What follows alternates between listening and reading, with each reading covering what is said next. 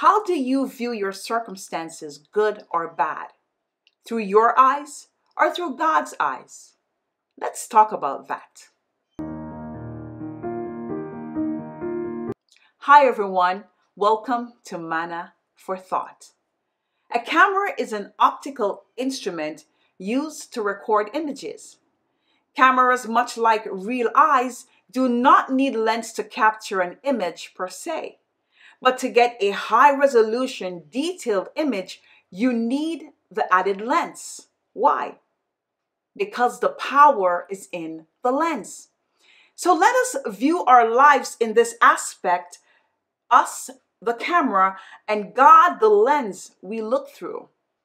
Life looks very different when you look at it through God's eyes. If you look to God for everything, the good times get better and the bad times are not so bad. If we learn to look at our life and people through God's eyes, things could change.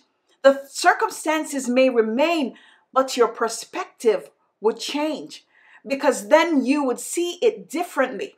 The added lens would allow us to view them through God's perspective, and He knows the plans that He has for our lives. A good camera lens will capture sharp images with plenty of detail and contrast, while a poor one can leave your images looking dull and blurry.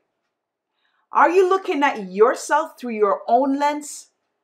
Or are you looking at yourself through God's eyes? Ask yourself this: how does God see me? His lens is so deep that he does not look at the outside. He looks at the heart. He sees your strength. He sees your weaknesses, your faith, and your doubts. He sees your righteousness and he sees your sins. When he looks at you, he sees the soul he died on the cross to set free, to be able to live again. He is calling you, come. All ye that labored and are heavy laden, He will give you rest. When we look at ourselves through His eyes, it should reveal to us the state of our heart, the messes and the sin we need to clean up, recognizing that He is a forgiving God, and repent before Him. We should recognize that I am a new creation in Him.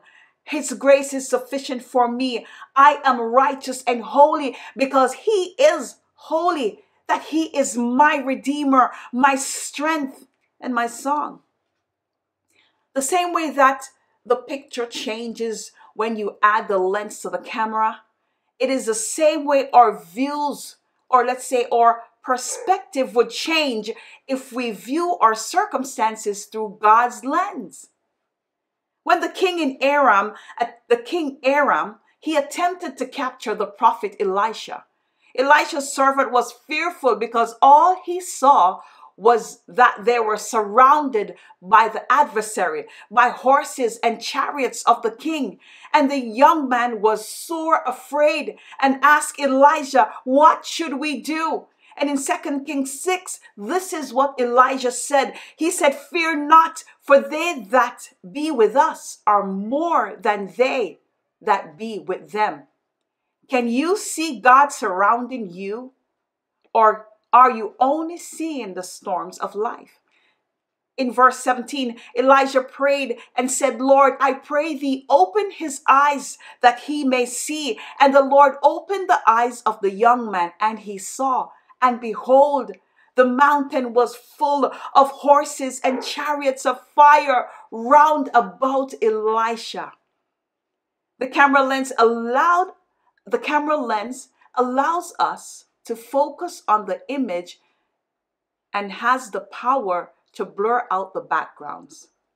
Elijah saw through God's lens, so he knew not to be afraid. His focus was not on the horses and the chariots that came against him. His focus was on the horses and the chariots that were for him. Can you see your situation through God's eyes, through His lens?